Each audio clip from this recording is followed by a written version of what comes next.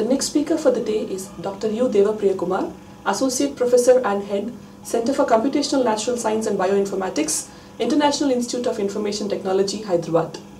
Sir pursued MSc in Chemical Science, MPhil and PhD in Computational Chemistry from Pondicherry University. Sir was a postdoctoral fellow at University of Maryland, Baltimore, after which Sir joined as Assistant Professor at CCNSB, IIIT Hyderabad. Sir was an invited Associate Professor at Institute of Molecular Science, Japan in the years 2014, 15 and 19. Sir was also a JSPS Invitation Fellow at the Institute of Molecular Science, Japan in the year 2017. Sir was a visiting researcher at University of Strathclyde, Glasgow, Scotland in the year 2018. Currently, Sir is working as Associate Professor and Head of CCNSB and also Academic Head of Technology Innovation Hub at IIIT Hyderabad under the National Mission for Interdisciplinary Cyber Physical Systems.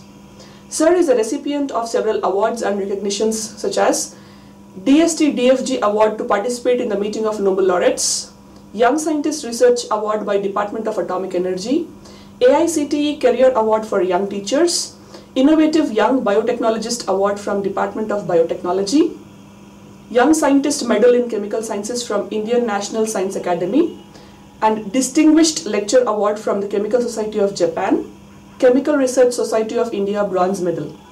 Sir was a co-convener and convener of several national and international workshops, winter schools and conferences over the years. Research areas in Dr. Deva Sir's lab include a blend of molecular dynamics, quantum mechanics and machine learning. It includes machine learning in chemistry and biology, protein ligand binding, protein DNA interactions, protein folding equilibrium upon chemical, thermal and mechanical stress, multiscale modeling of chemical modifications to DNA and enzymatic reactions, transmembrane protein modeling, ion permeation and artificial ion channels. Sir has around 110 international publications in various research journals. Sir has several ongoing funded projects from various funding agencies like DST, DAE-BRNS, AICTE, DBT, DST SERB, Intel, and so on. Today, Sir is speaking on artificial intelligence for chemistry and drug design. Sairam. Okay, so hello everyone. Thank you, Dr. Pratisha, for a very kind introduction and also the invitation. So before I start, let me start by thanking Professor Sundaresan, Professor Nageswara Rao, Dr. Pratisha, and everyone else in the committee for inviting me to to give a talk in this very nice symposium. I saw the schedule and then this very nice lineup of talks, and I hope the participants are enjoying. Okay, so today, as Dr. Pratisha introduced, I'm Deva from this institute called IIIT Hyderabad, and today I thought I will talk a little bit about how artificial intelligence method can be or useful in chemistry in general, and maybe one or two examples I will give in drug design. Okay, so recently, you have all of us have been witnessing that people have been talking about artificial intelligence in different contexts, right? In all kinds of contexts we speak about artificial intelligence, right?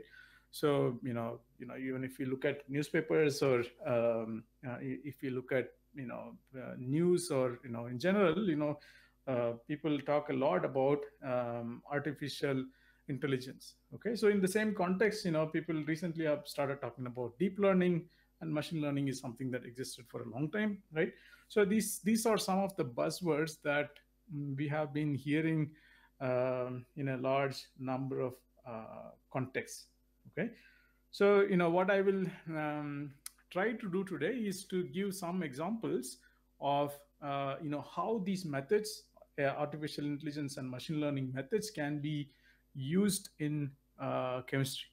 Okay, so in general, when we speak about artificial intelligence or machine learning, we hear about these algorithms or methods in a large number of contexts, right? For example, in case of marketing or social media or automation, like so self-driving cars or autonomous vehicles, and also like the travel, and whether managing air traffic or the dynamic pricing, or a large number of industries, right?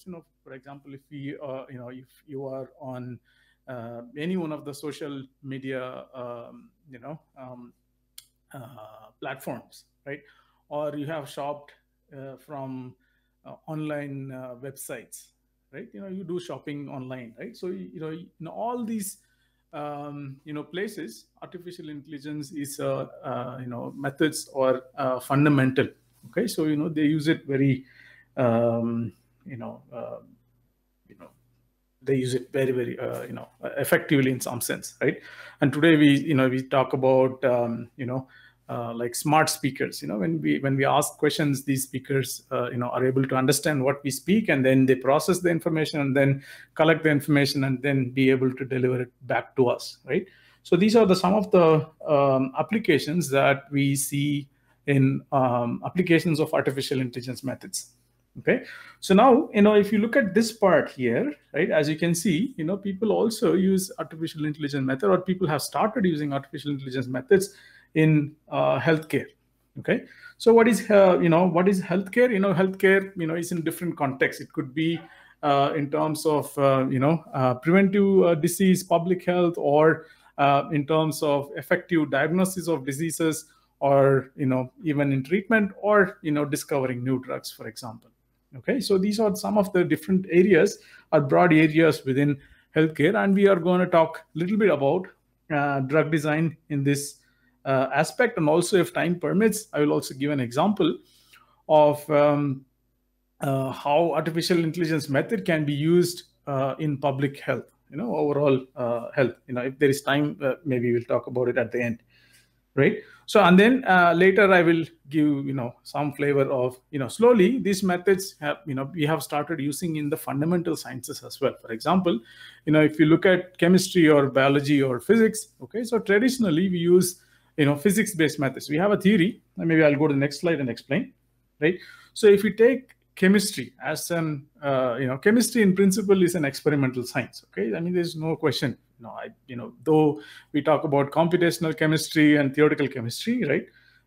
Chemistry is fundamentally an experimental science, and the experiments are the ones which give rise to real life applications. Okay, so and then the theory and computations help these experiments to deliver better, or to kind of minimize the number of experiments, or to make or to design better experiments, and so on. So these things can help. Right. So what is this that I have drawn here? So we do experiments and make certain observations, right? When we do an experiment in a lab, right? So we make observations. Okay. So what we do after that is, once we have a set of observations, we try to understand why we got such a set of observations, for example, right? So that's basically theory. We try to understand the theory behind these observations, and make a theory for saying, okay, so this is the theory that explains this particular observations. Okay, and then we go back and forth and then make our theory very, very strong, right?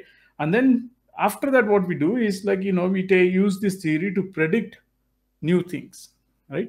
That's the one which leads to newer applications and helps us to design, or helps us to do better experiments, and hence faster and efficient real life applications. Okay, so now the question is, where is artificial intelligence in this cycle? So this is the cycle that we know for a very, very long time, right? So we know this, that this is how it is. We do experiments, make a theory out of it, and then do computations to predict newer things. Okay, so this is what we have been doing for a long, long time, right? So now if we say artificial intelligence, where are they? So it's basically somewhere here, being like, I take the data from the experiments, right? I come up with a machine learning model, which I use to do computations, and then do this one, instead of making a theory. Okay, so why? Because it may be faster, or because my theory is not so strong, or I'm not able to come up with a theory which exactly explain all the experiments, or the data is really large for us to really understand and then use that in this particular cycle. Okay, so that's where the experiments or the machine learning or the artificial intelligence methods are useful. Right. So application of artificial intelligence methods, these are really not new in fundamental sciences. Okay. So for example, what you see here is an example of a paper, right, that was published in 1973. That's almost, 50 years ago, right? So this is one of the earliest methods where, machine learning methods were actually used in chemistry or in fundamental sciences, in this case, drug design. Okay. So basically what they did, they took this particular set of compounds, right? These are called 1,3-dioxanes, right? They took a particular set of compounds, right? And then they used a machine learning or theoretical machine learning approach to classify whether it can be pharmacologically active or not, right? Almost 50 years ago, right? But then, the traction or in terms of the number of applications in fundamental sciences was very, very rare. Okay, but if you look at the effect or the number of papers, for example, that are published in the recent years, it's increasing exponentially. So why is there such a big interest? There are several reasons. We are not going into the details of all of them, but then methods have become very powerful. Data has become more and more available compared to some years ago. And then, of course, there are a large number of libraries available, right? And then, of course, the computational architectures themselves have changed to the better, right? We have better machines today that can be used, to do this, to apply these methods very effectively. Right? All of these things have contributed to such a large increase in this particular space. Okay. So now let's try to understand what we mean by machine learning, or what we mean by machine learning applied to sciences. Okay, so in general, when we say computational chemistry, right? When we say I do predictions using computations, or I do computational chemistry, traditionally what that means is this: that I use a computer, right, to get some output to understand some chemical phenomena. Okay, it could be some, it could be a reaction, it could be, it could be like any kind of property that we want to predict, and all those things, right? That's basically what a computational chemist normally would do. You try to get an output from a computer and then use that output to predict newer things in chemistry.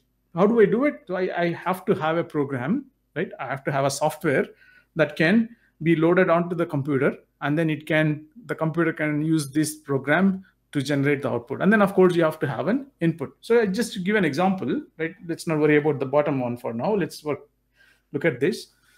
Okay, so Gaussian, for example, some of you may or may not know, but it's okay. Gaussian, GMS, or DOC, Autodoc, Schrodinger, NAMD, VMD, all these are examples of software programs that we use in computational chemistry. Okay, so we have a program, and then we have a structure, right?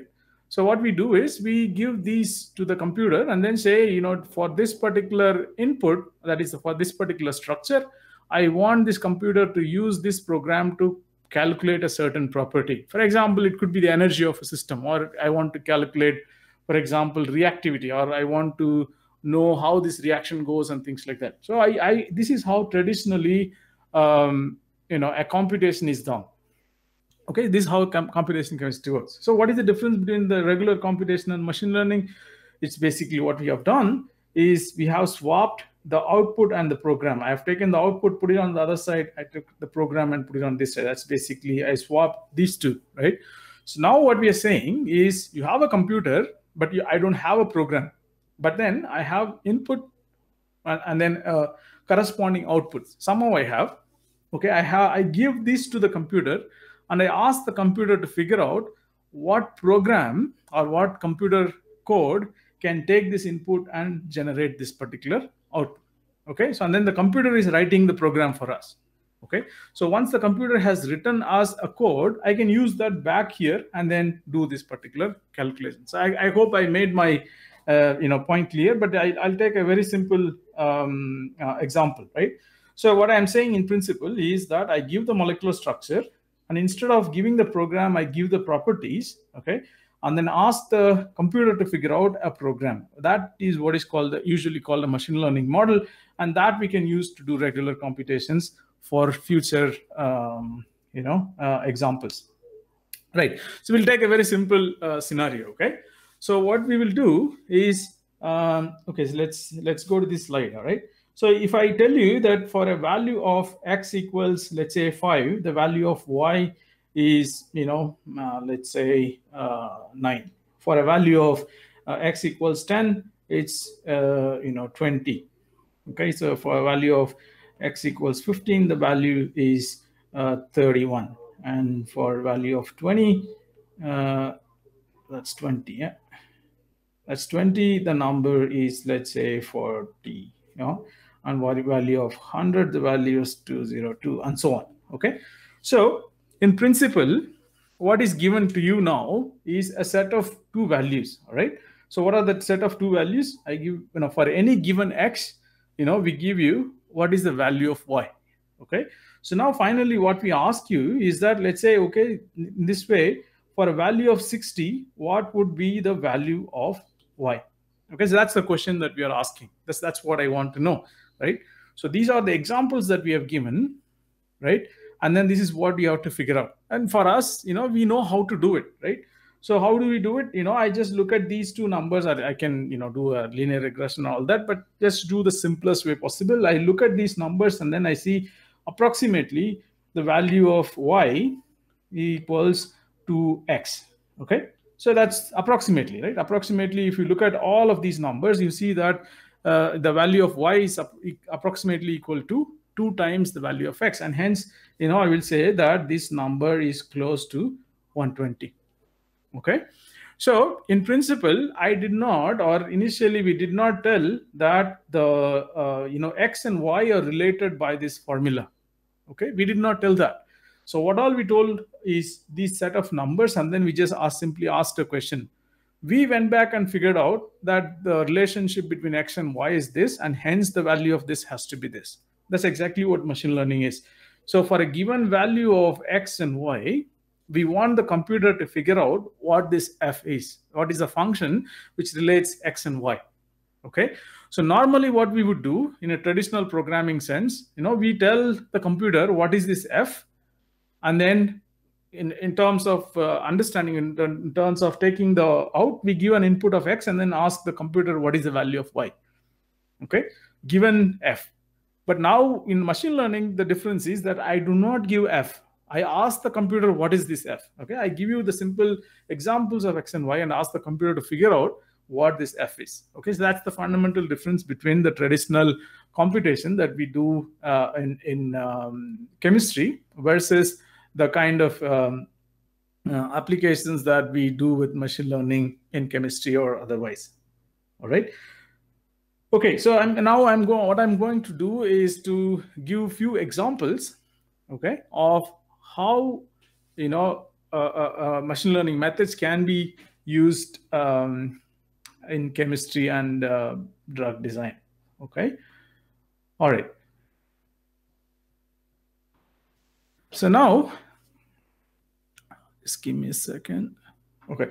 So, all right. So let's take this particular example. Okay. So I'm going to try and give 3 or 4 examples. Okay, of how we can apply, chemistry or machine learning methods to machine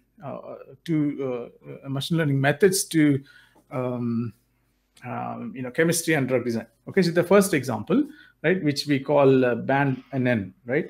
So let's just talk about this briefly. Okay, so now let us assume that what I want to do is to take some molecule, right? It could be methane, it could be hexane, it could be benzene, it could be really large molecule like a DNA, protein, or it could be anything. Okay, I take a molecule and then I want to calculate properties of these molecules. Okay, so that's basically what I want, right? So the most of the we the method of choice usually is quantum mechanics. Why? Because we know quantum mechanics gives accurate molecular properties. Okay, so we use quantum mechanics, but then the issue is that we cannot use this method to really large systems, right? For example, if we have 10,000 atoms, we cannot use quantum mechanics. It's just not possible. With the kind of computer resources we have today, it's not practical to do that kind of calculations. And hence what we do approximations and use something called molecular mechanics, details of which we will not go into, right? This is just assume that this is an approximate method that can calculate energy, right? It's extremely fast, and hence I can apply it to really large systems. But then in terms of the accuracy of that method, it's very low. So now what we say is like, I want to use machine learning, right?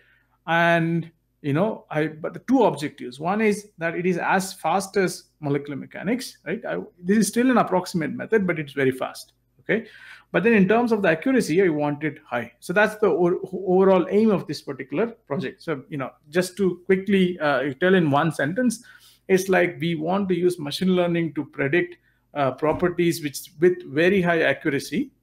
Okay, but at the same time with a very low computational expense. In a short amount of time, we want to calculate this particular numbers, right?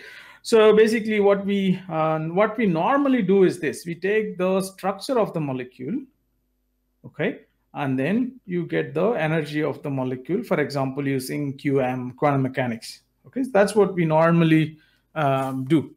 Okay, so let us assume that I have some examples of this. For a given set of structures, I have the energy. Now what I want to do is, first I want to do is represent the structure. I have to tell the computer, okay, this is the structure. Okay, so for example, this is formaldehyde, right? No, formamide, sorry. That's a formamide, right? So you have a CHCONH2, HCONH2. That's a formamide, right? So now I have to tell the computer, okay, this is the molecule on which I want to do some calculations on, but I want to use machine learning. Okay, so this is just description of how we represent a molecule, right? And once I decide that, I have the Cartesian coordinates or the nuclear positions of each of the atoms in the system. That's basically what we have. And what I want at the end is, let's say, the energy of the molecule, right? So this is what we start with. That's the input, okay? And energy is the output, okay? So that's basically what we want, right? So, and I create a list based on what I showed in the previous slide, and then use what we call artificial neural network, and then try to get the energy of the system. Okay, so we call this band because we represent this in terms of bonds, B, A, and D, right? So bonds, angles, non-bonds, and dihedrals. So that's why we call it band. Okay, so we'll not go into details of how we do this and so on, but the idea is that we have a large number of structures with their Cartesian coordinates and the corresponding energies, and then we train this network to reproduce the energy starting from this set of coordinates. That's basically the idea, right? So once we have this network trained, you use that network to predict energies of new molecular systems. Okay, so for example, let's just take some very simple example. Okay, so what I have in this slide, all these molecules here, all of them are C11H22 isomers. Okay, I have a lot, like around 15 or so, C11H22 isomers, right? So as you can see, there are different kinds. Okay, you have like some with 6-member rings, some with 5-member rings, some with double bonds, right? Branched chains and linear chains, right? And then you have some 4-member rings, 3-member rings, and so on. It covers a reasonable diverse set of compounds on which I'm calculating the energy of the molecule. Okay, so what I'm showing, for example, the blue line corresponds to the actual quantum mechanical energy, right? I do a proper quantum mechanical calculation and then get the energy of that particular system. So now we use, apply, get the energies of exact same set of molecules using the machine learning method. Okay, so as you can see, the differences between them are reasonably small, right? Not it's not a big difference, right?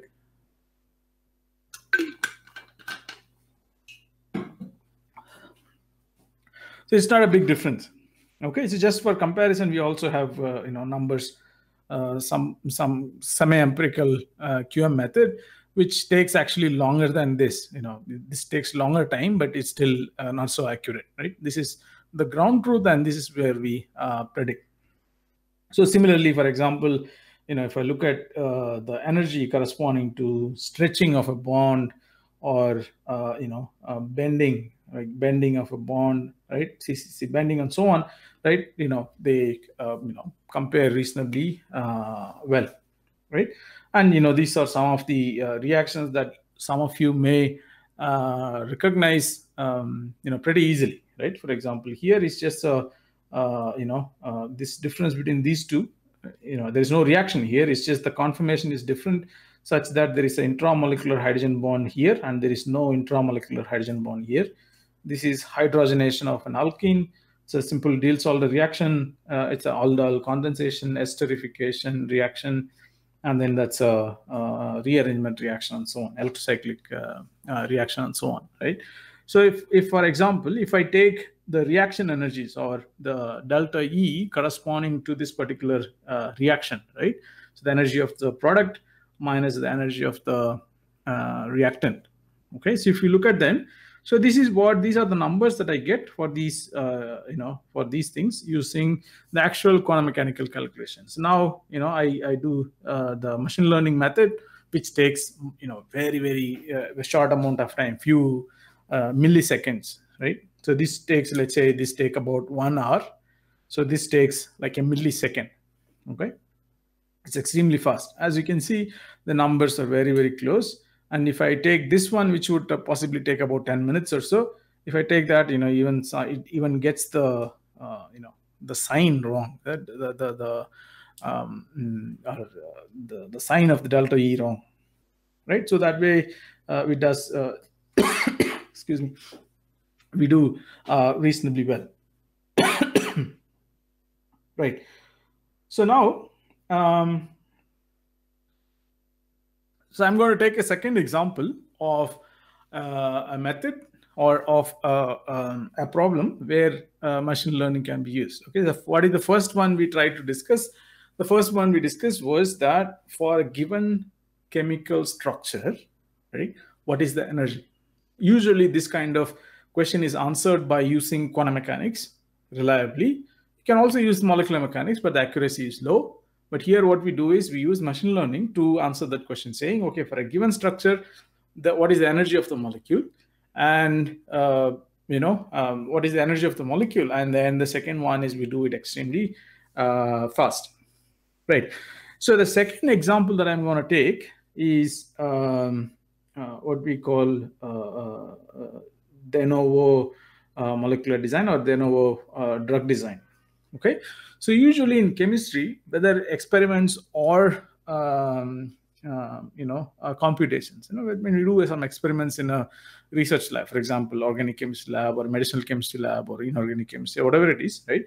So when we do most of the time, what we want to do is to design a molecule or to come up with a new molecule that has a specific molecular property. So for example, I want to design a drug which will bind to a certain protein very efficiently, or I want to design a molecule which will have very nice NLO properties, or I want to design a molecule which has like a light absorption, like spectroscopic, with a certain spectroscopic property and so on, right? So that's what we do, in computation or experiment, right? But when we sit and do it, what we do is we come up with a new molecule and then do a computation or do an experiment and then say, what is that value, right? When we do an experiment, and then we ask what is the property, right? So I start with a molecule, and then do an computation or an experiment, and then ask what is that property, right? In principle, what we want is the opposite. What I'm asking is, like, I want a molecule, this is what I want, with a certain molecular property, right? So this is what is called inverse design. Okay, right? Instead of asking, given a molecule, what is the property, now we are asking the other way around. So I'm saying I want a molecule with a certain property. That's basically what we are asking now. Okay, so this is a second kind of thing that one can do, right? So basically the idea is this, that instead of one like one neural network that I showed previously, now you have two networks. Let's call this the generator. Okay, so that's the generator, right? We will not worry about what these things are. Let's say that these are also artificial neural networks which can do something. What is it that can do? This is a neural network which can generate. Okay, what do you mean by generate? When I ask this model saying, can you suggest a new molecule, it will give a new molecule to us. Okay, and what is this one? This is a predictor. It's like previously what I said, if I give a structure, the machine learning model will give me the energy. Like that, if I give a structure to this, it will give a certain property. So that's basically the job of this one. So what we do now is this. So now, instead of saying for any given structure predict the property, now what we are saying, for a given property that I want to generate a new structure. So that's basically this part that we have. Okay, so so the idea is simple, where we have trained a model which is capable of chemically or generating chemically meaningful, let's say, drug-like molecules. For example, this is this one here. So that is a representation of a molecule, usually what is called SMILES, right? If someone is working in computational chemistry, you may quickly recognize this particular phrase. Okay, so if someone gives you this one, right, you should you will be able to go back and say, oh, this is the molecule, right? So that's basically the idea of this. So basically, this particular G, or the generator, is capable of generating new molecules, and this particular P, or the predictor, is capable of predicting a property given a structure. So it gives a structure, it can predict the property. So now what I say is that if the property that is predicted is close to what I want, right? I will take an example. Okay. If it is very close to what I want, and then we say, okay, give a reward to the system, right? You appreciate the generator saying, okay, you're doing the job that you are supposed to do. On the other hand, if the predicted property is way too different from what we want, then you punish the system, saying, okay, you are nowhere close, right? So you better do better, right? So that's it learns that particular process. Okay, so I will we will take two examples. Okay, that'll make hopefully make this point slightly more clear. Right. Okay, so now so what I have here, right, don't worry about all that. So let's just talk about two properties. Okay, so one is what is called a log P. And second is, we'll get back to the second one. So let's just talk about log P, okay? So when I have a drug molecule, right? When I have a drug, right? For example, we take medicine. We'll take like, each of us would have taken some medicine or other, okay? So how do these drugs work? We take the medicine, and then these drugs are capable, or these drug molecules are capable of, going to the target protein and then bind to the protein, and hence show a pharmacological effect. Okay, so one of the criteria for these molecules to work is the ability of these molecules to cross these lipid bilayers or cross the cell membrane. Okay, so for example, this is the let's assume that this is a cell. Okay, so let's assume that this is a large cell. Okay, So we know the cells are made up of, the boundary of the cells are made up of these lipid bilayers, right? Amphiphilic molecules, which are lipid bilayers. Okay. So when a drug molecule is coming in, let's say a drug molecule is coming in, right? So when it comes to the near the cell, right, it suppose it has to cross the membrane and go inside, and hence it can bind to a protein, right? Let's say only it has to go inside for it to bind to a protein. Okay. So this particular value log p, if the value is between 0 to 5, right, we will again, some of you may know about this. Log p basically is the partition coefficient in a water octanol system. But if you do not know, it's okay. So basically the idea is that if the value of this log p, if that value is between 0 to 5, the molecule is likely to enter this. Okay, if it is more than 5 or less than 0, it cannot enter. Okay, it cannot enter, and hence the drug will not work. So basically the idea is any drug molecule that we are designing that will target an intracellular protein, right, it has to have a value of 0 to 5. Right? That's basically the idea. The second property, second one, is what is called synthetic accessibility score, right?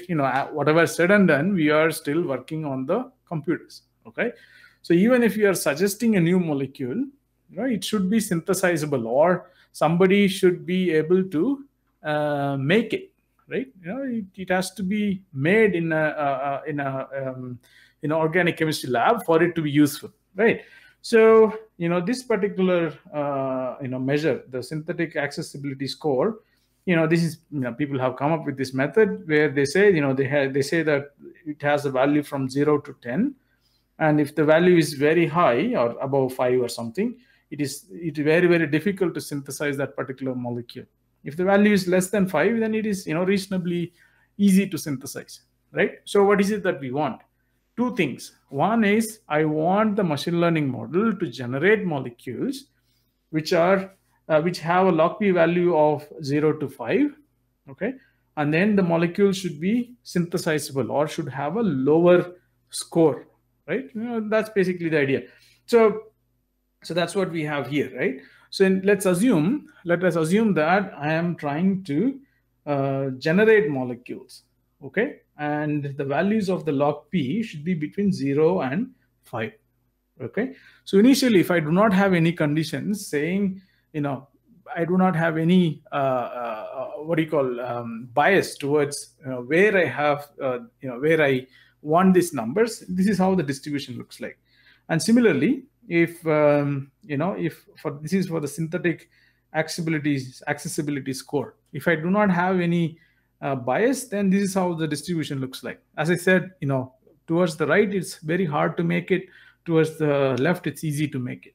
And similarly here, if it is between these two lines, it can enter a cell. If it is beyond this or below this, it cannot enter the cell.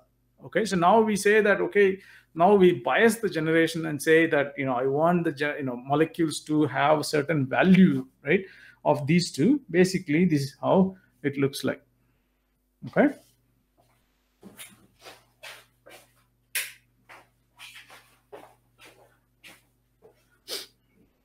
Okay. So basically what we have achieved by doing this is that, we have brought this distribution between only 0 and 5. If you see most of it, almost 99% or more than 99% of them have values between 0 and 5, the pink one. And similarly, if you look at this one, originally, it proposed molecules which are difficult to synthesize, but, now all the molecules that are being generated are easy to synthesize, right? So that's another example, interesting way of doing inverse drug design, right? So the time is 3:10. I think I'm supposed to go up to 3:25. At least, let's say 5 minutes. I have, let's say, 10 minutes, maximum of 10 minutes. Yes, sir. Yes, sir. Okay, thank you. All right, so maybe. All right, so let me go to the next example. This is not much to do with chemistry really, but this is something that that is kind of what do you call, relevant to today's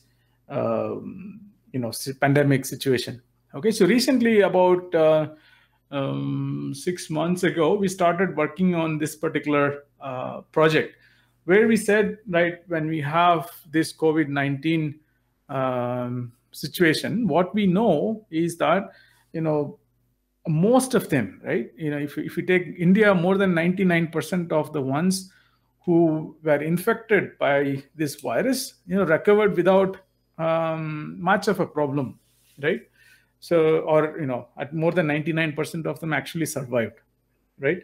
And a reasonable number of them have absolutely zero complications, right? But then, there's a population which actually did not survive.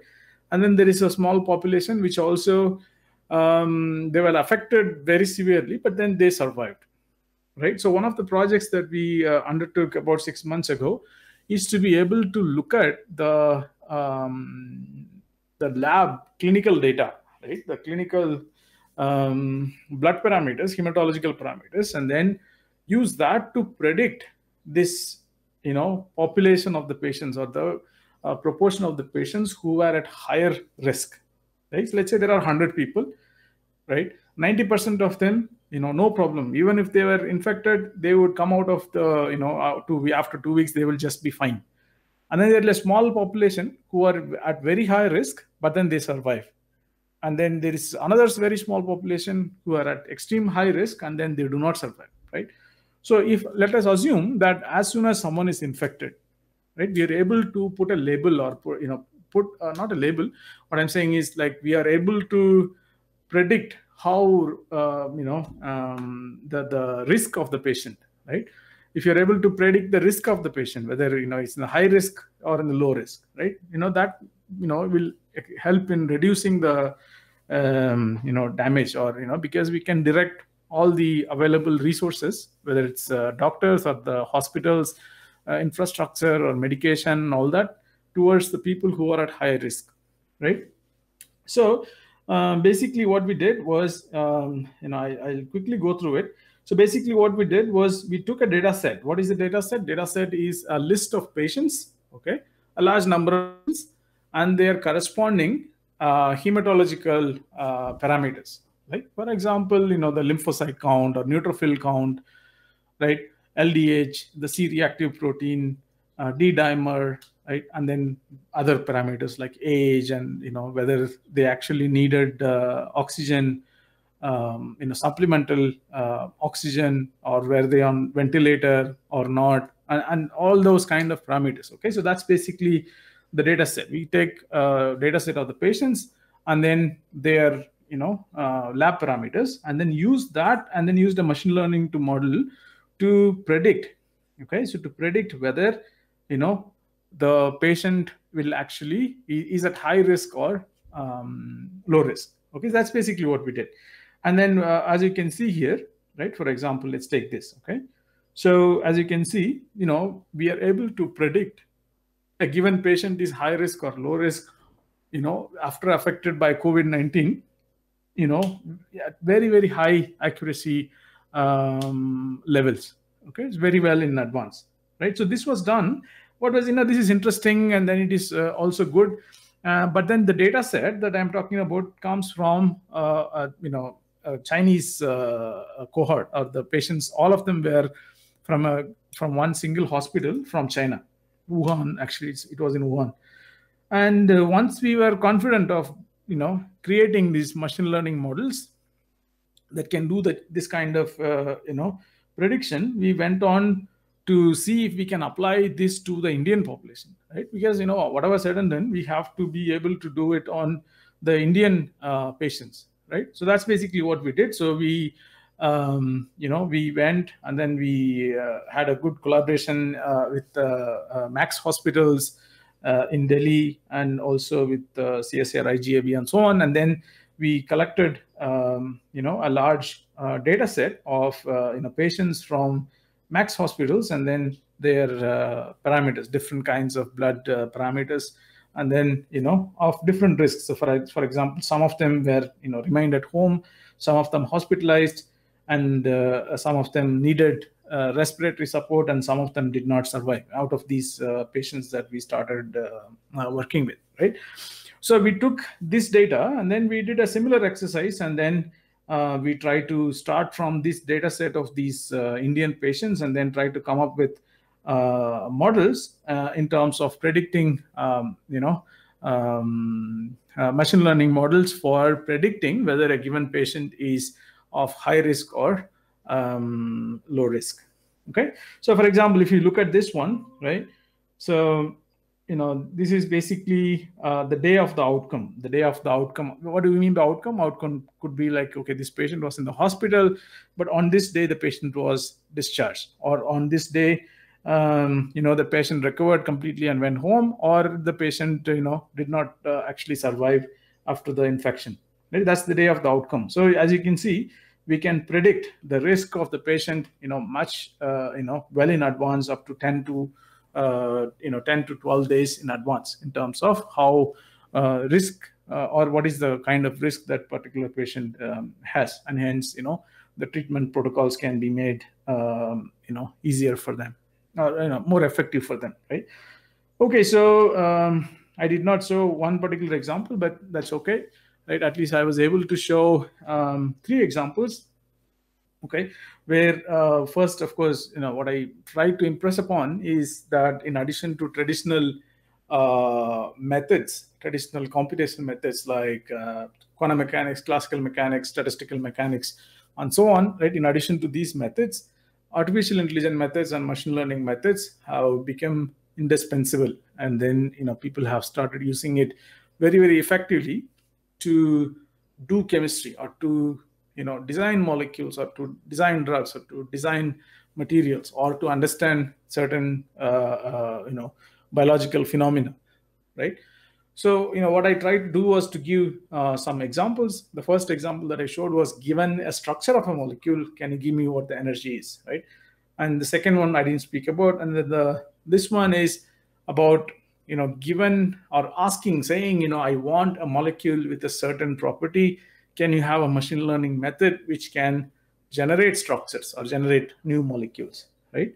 And third one, I try to give a very recent example of how we could use these machine learning methods, in a larger healthcare setting, right? This can be applied to anybody without any problem. It's very highly scalable. Right. So with that, I will stop. These are some of the current students who have been contributing to this project, and the collaborators, especially on the last 2 things, were Intel and CSIR, and then funding comes from these resources. And thank you for the attention. Thank you very much. Yeah. Thank you again. Thanks for the opportunity to talk. And then present some of our work in this audience, to this audience. Yeah. Thank you very much. Thank you, Dr. Deva. The talk was so insightful about how machine learning was it's so relevant to predict the behavior of chemical species. Thank you. We have a few questions. The first question being, you have mentioned that in reinforcement of learning, based on the prediction, we either reward or punish the generator. What exactly qualifies as a reward, and what qualifies as a punishment for a generator? Okay. So basically, we use, for example, let me go to that slide. Easier.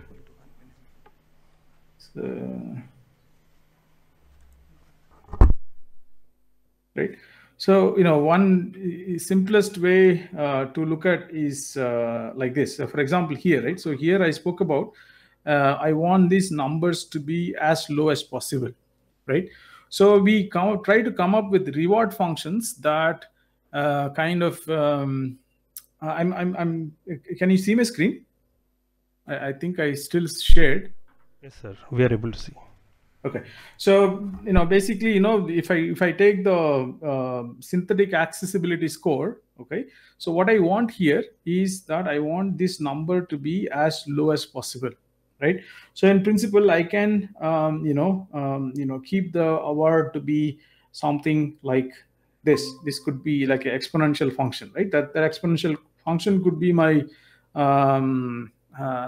reward function, right? So basically, I am trying to maximize this value, right? So that's one way of looking at it. For example, here I could have this could be my Gaussian function, like this could be my reward, or this could be my reward, and so on, right? So basically, I come up with reward functions like this, or this, and then I can maximize that particular value of the function with respect to the generator, right? That's one simplest way of saying it, right?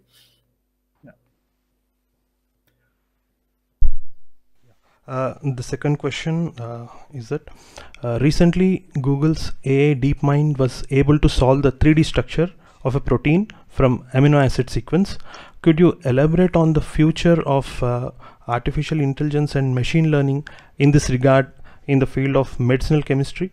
What implications would it have in the future of medicinal chemistry?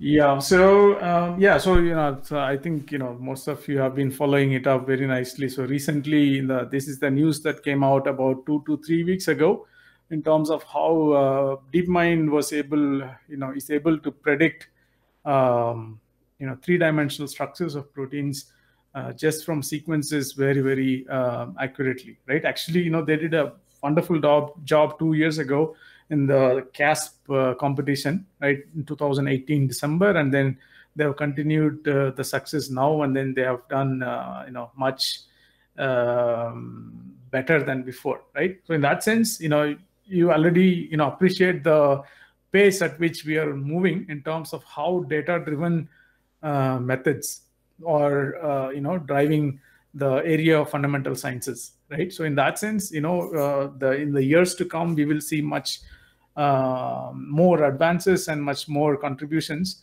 The artificial intelligence and the machine learning methods will make to the traditional subjects like chemistry, chemistry, or any. For example, you spoke about medicinal chemistry. So in drug design, I give a simple example. In about 3 years ago, right, in 2017. Late 2017, I think November 2017, right? So the number of startup companies that existed in the space of artificial intelligence applied to drug design was around 80, if I remember right?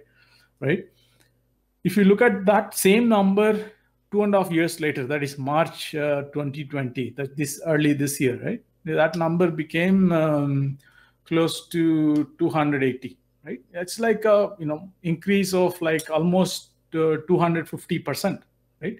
So that's a huge surge in terms of how the more and more new players are coming to the field, and they are actually taking the this particular area very much forward. Yeah. So the short answer to that question is, in the years to come, we will see much more successful applications in molecular design, right? The next question: how does the knowledge of log p value and synthesizability help in drug design? Okay, so one thing I should say is, like, the values of log p and synthetic accessibility are still properties which we use to show that this particular method works, right? In terms of the utility itself, of course, log p has to be in a certain range for it to cross a lipid bilayer, right? Second one, synthesizability. Now, we can have any kind of fancy algorithms and then propose new kinds of molecules. And eventually, at the end of the day, for the molecule to be useful, somebody should be able to actually make it in a lab, right? So the synthesizability score, or the synthetic accessibility score, that quantifies in terms of how easy or difficult it is for someone to synthesize in a lab, right? So that way, they are useful, okay?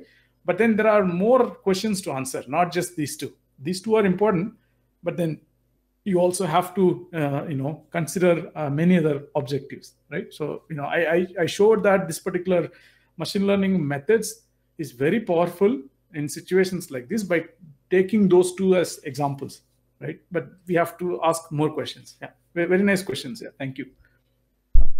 Here is the last question, sir. What is your opinion on DL/ML methods applied for prediction of PKD values? Do you think using MD to generate an equilibrated structure before using ML is better? Again, a very nice question. So basically, in medicinal chemistry or drug design projects, one of the main objectives is to be able to predict KD values or the binding affinity values accurately, right?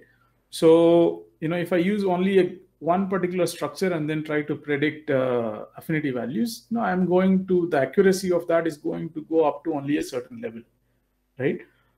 But then you will a lot of us think is that a combination of the machine learning methods and the traditional methods, like for example, as you rightly said, we do some MD and then take the information from there and then use that also in addition to a single structure in your machine learning and then see if the accuracy of the predicted values are high, right? These are valid are very nice questions, and also as you yourself are giving very